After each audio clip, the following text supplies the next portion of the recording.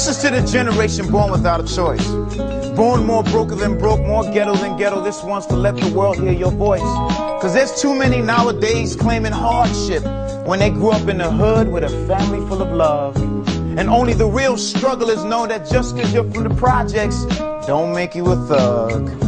See, there's a difference between being ghetto and being poor. There's a difference between financial problems and being dead broke with nothing to live for. And when the ghetto wore suede pumas and shell-top Adidas, they made fun of the poor for wearing payless with 4 stripes and called them shits Foridas.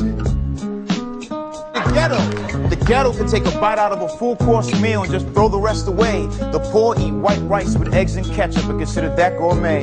So next time you see a young man with a criminal record trying to get a job, hook a brother up, cause that's the truth behind why he sells crack and why your ass got robbed. Next time you laugh at your homie still hanging on the street, remember that's who made you who you are, the reason why you eat. Never forget the grit, the grind, the hard times, the dirt. Always remember the poor people, even though it makes your heart hurt. Remember the poor people, and I'm not trying to tell you how to live, but vanity will kill you, so will MTV Cribs.